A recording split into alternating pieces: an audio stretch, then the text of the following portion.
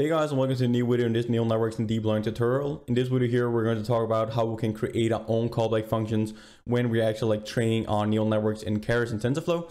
So in the previous videos, we talked about the built-in callback functions that we can use from Keras. But in this video here, we're mainly going to focus on how we can create our own callback functions and then use that to log some data and get some information from our training loop when we're actually training our neural networks. But first of all, remember to join the Discord server. I'll link to it down in the description here. And you can come join the channel here, chat with us about neural networks, deep learning, artificial intelligence, computer vision, and stuff like that. And you can now also be a member of the channel here if you want to support the channel with a small monthly fee every month. And everything will go to make more quality content and better gear for the videos here. So let's now have a short recap over what we talked about in the last video about the built-in callback functions that we have in Keras. So we have these different kind of available callback functions in Keras where we talked about the early stopping. So we want to stop after a number of epochs where our model hasn't improved. When we're looking at some specific metric that we're specifying. So if that metric is not decreasing or increasing anymore, we're just stopping the training of the neural network, and then we will restore the best weights and so on. We could also have some callback functions so we can reduce the learning rate. For example, if we hit a local minimum in the loss function, then we can actually reduce the learning rate if our model is not increasing or improving anymore. We can also have the CSV logger where we log some data to a CSV file and so on. So if you want to use these different kind of callback functions that is already available in TensorFlow and Keras, make sure to check that tutorial out and that video out. And then you can just use those functions in the fit function when we're training our actual neural networks. But in this video here, we're mainly going to focus on how we can create our own callback functions when we're training our neural networks in TensorFlow and Keras. So we can actually create this class here, which is a custom callback function, and then we just specify this keras.callbacks.callback. So it is a class that we just pass to this custom class here that we're actually creating. And then we can actually specify different kind of functions. So if we want to do something in the beginning of the training loop, at the end of the training loop, or after each epoch, before we start an epoch, after an epoch, or even during an epoch, we can specify different kind of things. We can change the learning rate, we can change some of the hyperparameters, but we can also do some locking where we look at the different kind of metrics before training inside of the epochs and stuff like that. So we have a lot of different kind of possibilities that we can do, and I'm going to show you in code how we can actually do it and how we can use our own callback functions in TensorFlow and Keras.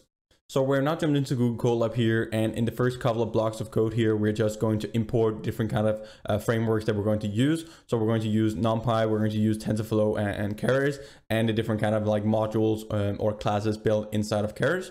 And in this video here, we're going to use the MNIST dataset to actually create callback functions while we're training on the MNIST dataset. So we can do some logging and specifying some of the parameters during the training process. So we're just going to run this block of code here. So we actually load in the modules that we're going to need. And then where we're going to train our neural network, we want to train it on the GPU. So we need to set up the GPU with this block of code here as well. So if we run this block of code here, we can now see that we have one GPU available to train our neural network. Then we're going to import the MNIST dataset here, where we're just going to use the built-in dataset from TensorFlow and Keras. So we're just going to call this MNIST.loadData. We're going to store our training images in this xtrain variable here, and then the corresponding labels for our images in this xtrain variable here. We're also going to have a dataset for our test images here as well. So if we run this block code here, we will now just download the dataset here from TensorFlow, and now we have actually stored in these two variables here. We're going to do some reshaping as well, and then we're just printing out the five first samples here of the training labels. So we're operating with handwritten digits when we're having this MNIST dataset here in TensorFlow and Keras.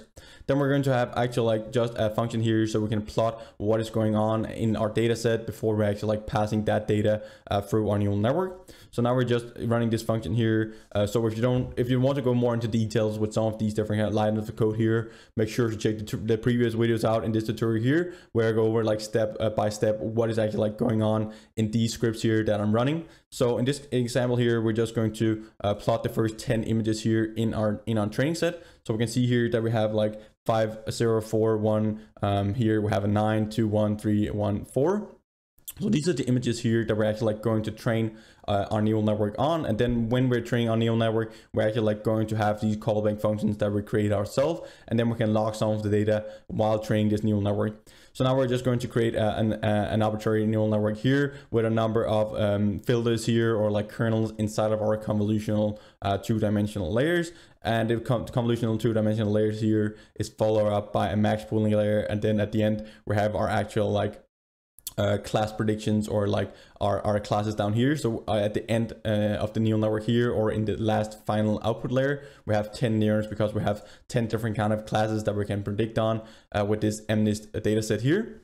So if we run this blob of code here, we now have created our model that we're actually like going to train.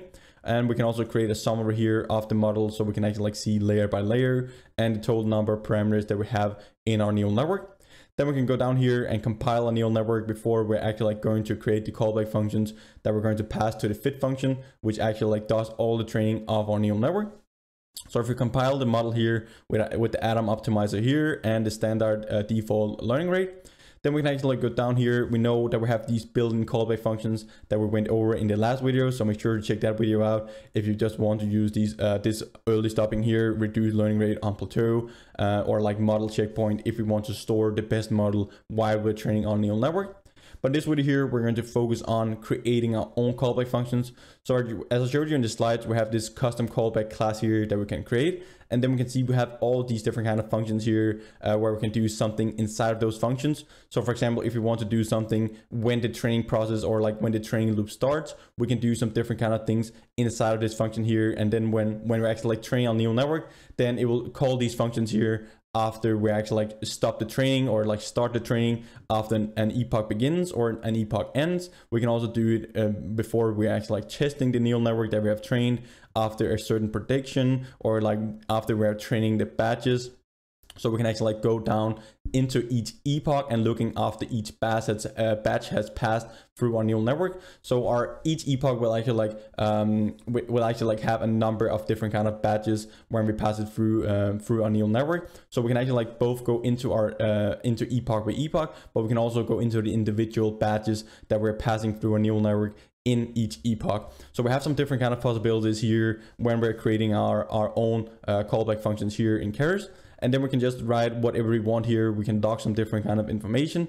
But the most important thing here is that we have this logs here where we can actually like call these keys here. So the keys here are different kind of hyperparameters, or the different kind of like metrics that we're looking at. So if, for example, want to have the loss or the accuracy while we're training on neural network, then we can actually like look at this log variable here that we just specify up here in the parameters here to the function that we're going to call.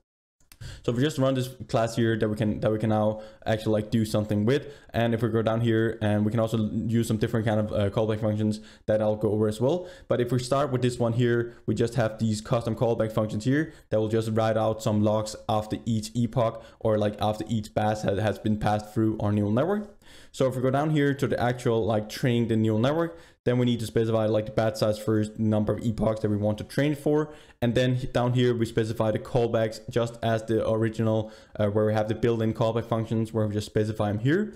But this video, we're just going to the custom callbacks here that we just created a class for. So if we go down here and actually like run this blob of code here, where we actually like specify our own callback functions. So now we can see that we're now started training the neural network here, and we can see that we get a lot out here in the output. So we can see if we just go up to the start here, we just start with like we're starting epoch 0 of training, and we got no lock keys here. We can see that now we're printing out some other different kind of stuff. So we can see here for the first batch here. So this is actually like the first batch in this epoch here. So we're going to run through 270 batches per epoch. So in the first batch here, we actually like have the start of the batch here. We still have no lock keys, but we can see here at the end of batch 1 here, we actually like get some lock keys now, because now we can actually like, now we have actually like calculated the loss and also the sparse categorical accuracy in this case here. So now we can actually go in here for the first batch here and get these values here for the lock keys here that we can now see here. And then at the start of batch 2 here, we can now see that the lock keys is now empty again. And then it just keeps on doing the same thing here for the rest of for all the different kind of batches here and the number of epochs that we specified.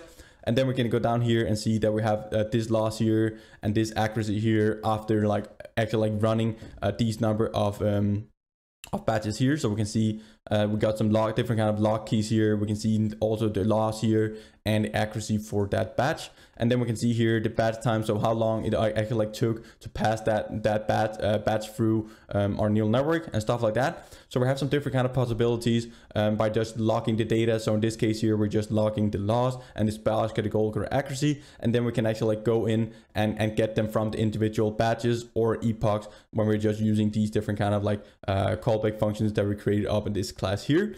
We could also specify the different kind of like learning rates and stuff like that in the classes here, or if we want to log some other different kind of information or want to do our own operations or calculations after, like for example, an epoch ended, or just after we have passed a batch through our neural network.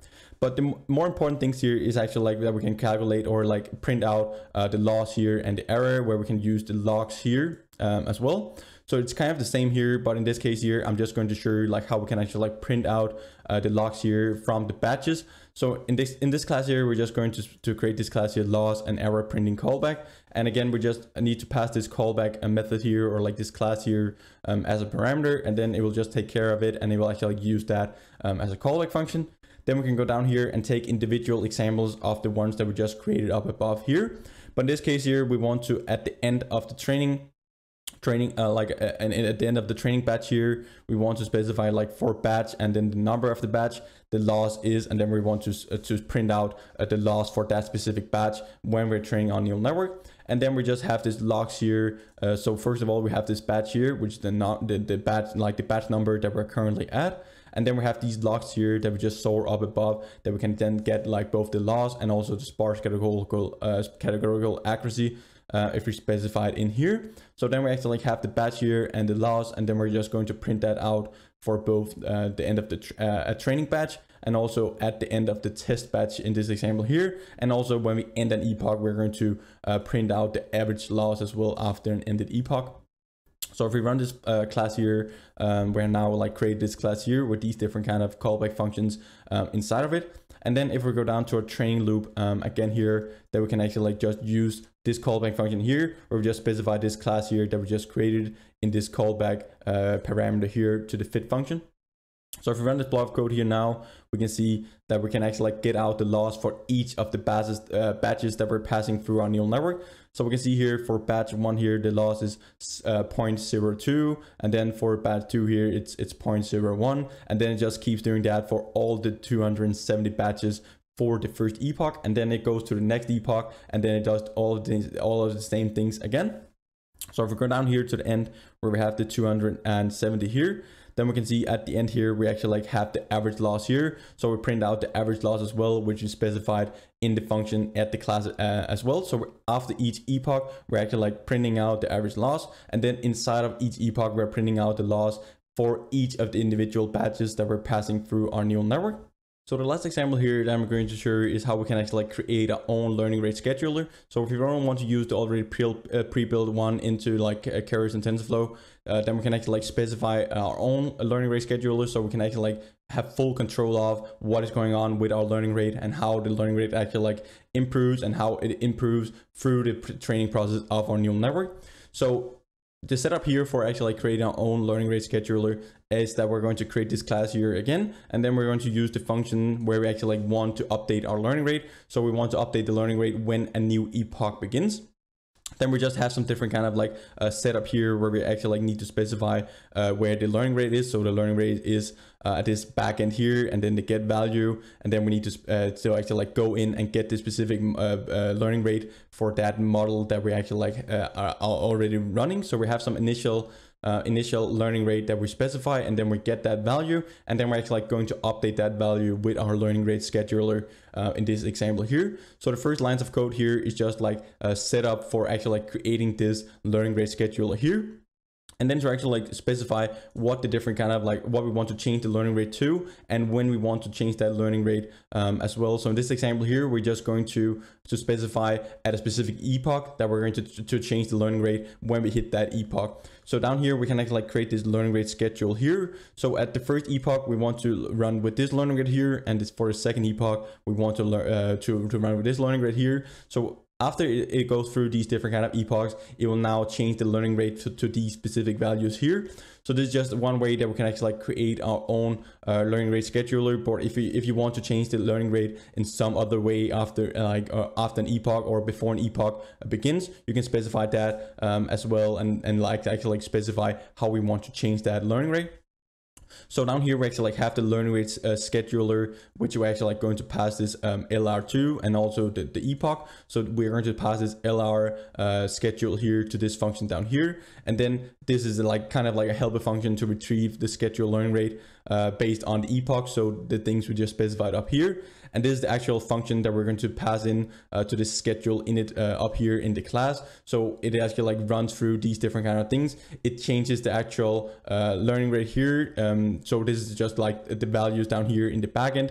So if we go down here to set value, then it will actually like set the value here that we get from these different kind of things here when we have this learning rate scheduler. So this function will return the learning rate that we're now at. So if, for example, we have at the first epoch here, at the start of the first epoch, then we want to run with this learning rate here. We go down to this function here. It will now return this learning rate. We go into this this class here that we initiated, and then we can actually like go in here and set the value down here. So we set the optimizer learning rate here with this schedule learning rate here that we specified up here, because we need to initialize our custom learning rate scheduler here with a function that takes care of like what is going on with our learning rate while we're training on neural network. And that function is this function down here that we specified. And this function here, it just takes this LR schedule here and then just goes over like the different kind of epochs and set the learning rate for that corresponding epoch. So if we run this block code here, we have now created our own learning rate scheduler. And if we go down here to train the neural network again, as we did in the previous two examples, we can now just comment this one out here, and then we can get this one here. We have this custom learning rate scheduler class here, or like that we're going to initialize an object with. And then we just specify this learning rate schedule here. So this is the function that we created by ourselves. We pass that to this class here, and then it just takes care of all of it. Then it goes through each epoch. It sets the corresponding learning rate, and then it will set that value in the Keras backend here. So the actual learning rate when we're training on neural network. So if we run this block of code here, it will now do it's a different kind of things here. So we can see for the first epoch, we have a learning rate of 0.001. And then for the second epoch here, we have a learning rate of 0.05 and then a 0.01 here, because we have an initial value here at the start. And then we change that afterwards corresponding to the ones that we set up here in our learning rate schedule here. So this is how we can actually like create our own custom callback functions here in Keras. So that's pretty much it for this video here, guys. We've been over like how we can create our own callback functions and how we can actually like use them here in Keras. So most of it is actually like just set up, and then we can go into these individual functions and specify what we want to log or what different kind of hyperparameters do we want to change after an ended epoch or after an ended batch. So thank you guys for watching this video here, and remember to hit the subscribe button and bell notification under the video here, and also like this video here if you like the content and you want more in the future, because this will help me and the YouTube channel out in a massive way. I'm currently doing a computer vision tutorial where we're talking about different kind of techniques within computer vision, and we're doing some camera calibration, stereo vision, object detection, and stuff like that. So if you're interested in that tutorial, I'll link to it up here, or else I'll just see you in the next video, guys. Bye for now.